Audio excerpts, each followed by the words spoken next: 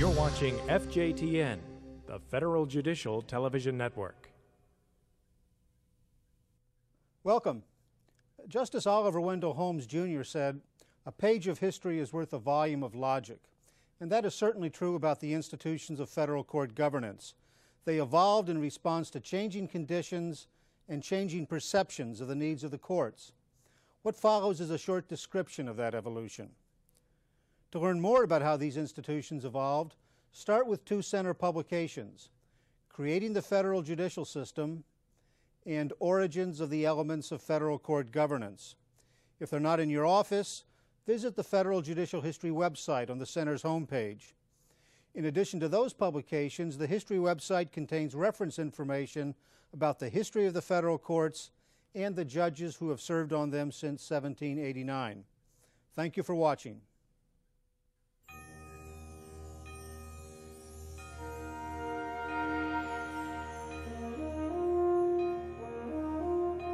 Circuits are as old as the federal judicial system, but for the first 100 years, the circuit served a purpose different from that it serves today.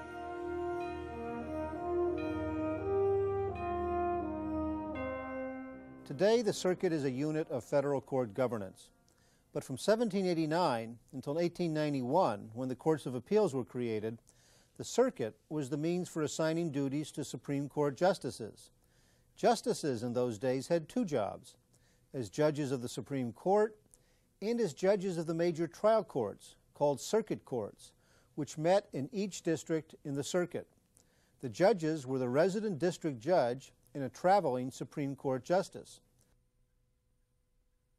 The Judiciary Act of 1789 created three circuits, the Eastern, Middle, and Southern, each with 2 to 5 districts. The Supreme Court had 6 justices and 2 were assigned to each circuit.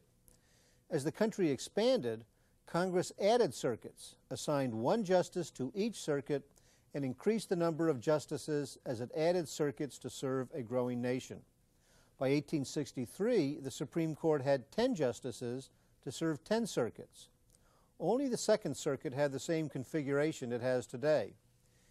As the nation continued westward, Congress decided that it could not keep enlarging the Supreme Court, so it fixed the size of the Supreme Court at 9, same as today, and the number of circuits at 9. As the map shows, in 1866, the circuits looked roughly as they do today.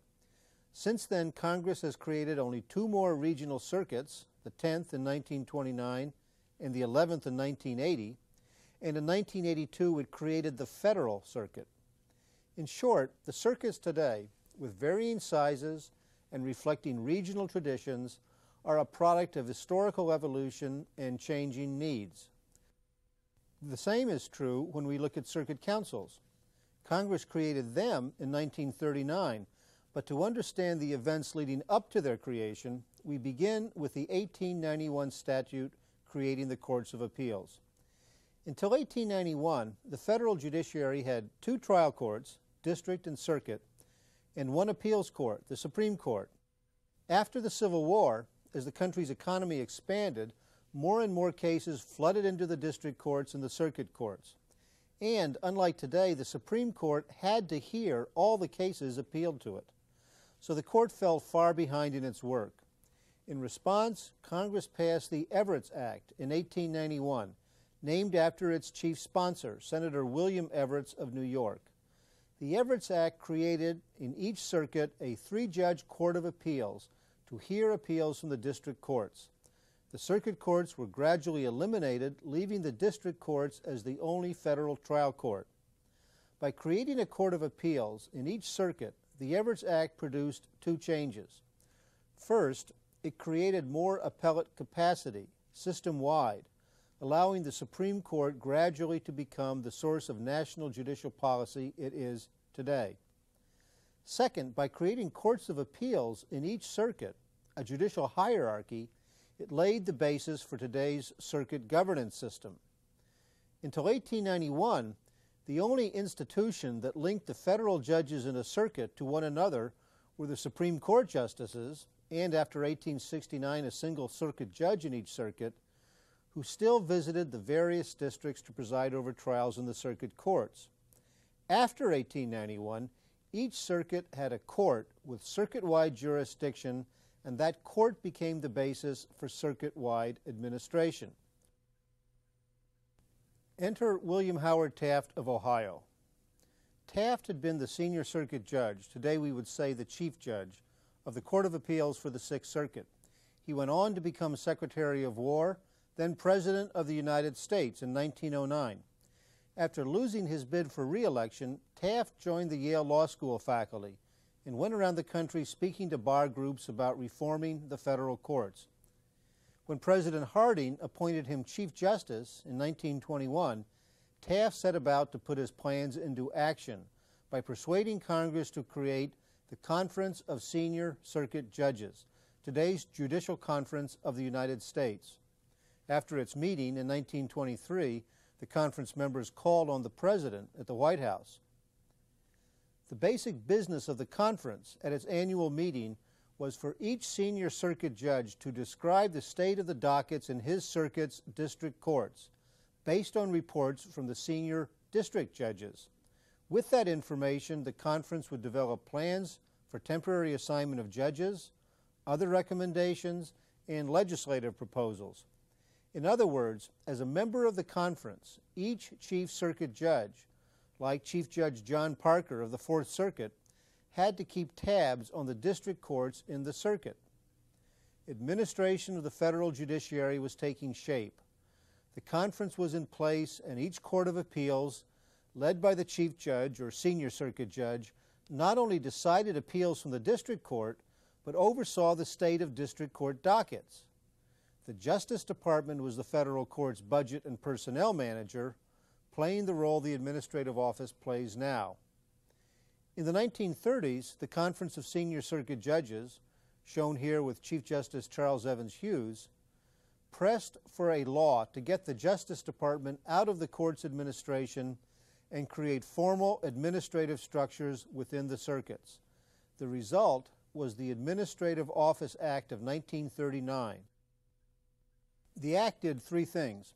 First, it created a judicial council in each circuit in order, quoting now from the act, that the work of the district courts shall be effectively and expeditiously transacted. The council members were the members of the Court of Appeals, formalizing the practice of appellate supervision that had developed. The councils would get the information they needed to supervise district court caseloads from the statistical reports of the newly created Administrative Office of the U.S. Courts. Second, the 1939 Act created the Administrative Office to assume the Department of Justice's responsibilities for administering the judicial budget and personnel system. The Administrative Office was to function, said Congress, under the direction and supervision of the conference. Some thought the Supreme Court should supervise the AO. No, said Chief Justice Hughes, better that the Supreme Court not get involved in administering the courts and that the AO be supervised by the conference, whose courts it would serve. Third, the law directed each circuit chief judge to convene an annual conference of judges and lawyers to devise means of improving judicial administration in the circuit. So, in 1939, the structure of federal judicial administration took on a different look. The AO supplanted the Justice Department as the administrator of the courts. The conference acquired actual power through its supervision and direction of the Administrative Office. The responsibility for ensuring the effective administration of justice in each of the circuits was vested in the judicial councils. And annual circuit conferences could focus bench bar attention on judicial improvement. A lot has changed since 1939, in addition to the nomenclature. District judges are now members of the Judicial Conference and the circuit councils. The AO has been assigned greatly expanded responsibilities. In 1967, Congress created the Federal Judicial Center for third branch education and research. In 1972, it authorized the Chief Justice to appoint an administrative assistant, a recognition of the important administrative roles of the Chief Justice.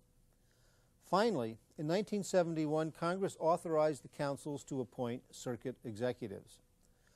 Although Chief Justice Hughes had proposed circuit executives when the councils were created, the immediate impetus for the Circuit Executive Office was the heavy increases in appellate caseloads in the 1960s.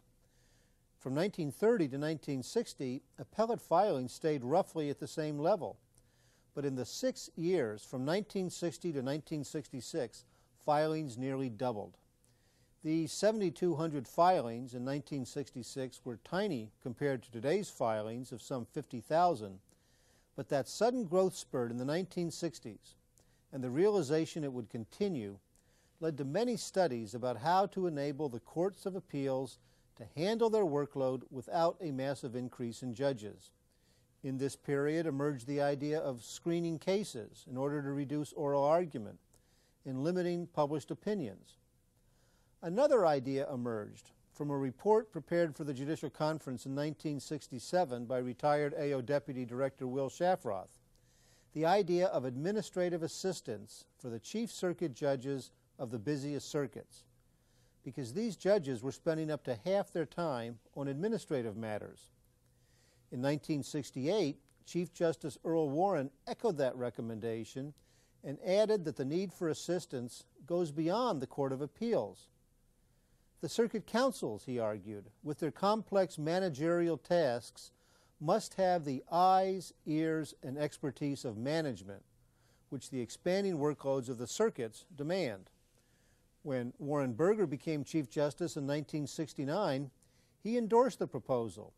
We must, he insisted, literally create a corps of court administrators or court managers, and we must do so at once. In early 1971, Congress enacted a bill proposed by the Judicial Conference, authorizing the circuit councils to appoint circuit executives and setting out the range of duties they could perform.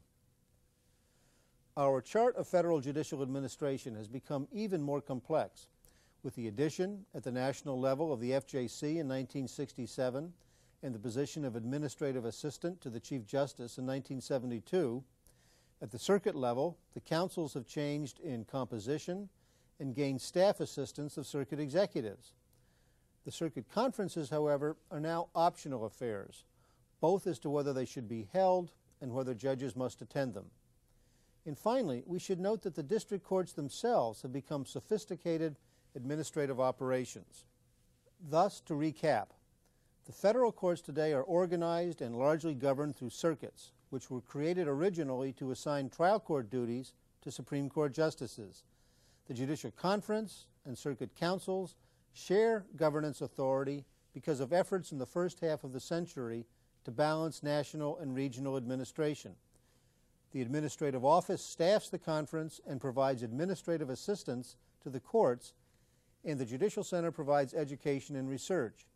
The circuit executives staff the councils, stemming from the appellate revolution of the 1960s, and the transformation of the idea of administrative assistants to chief judges to staff assistants to the councils.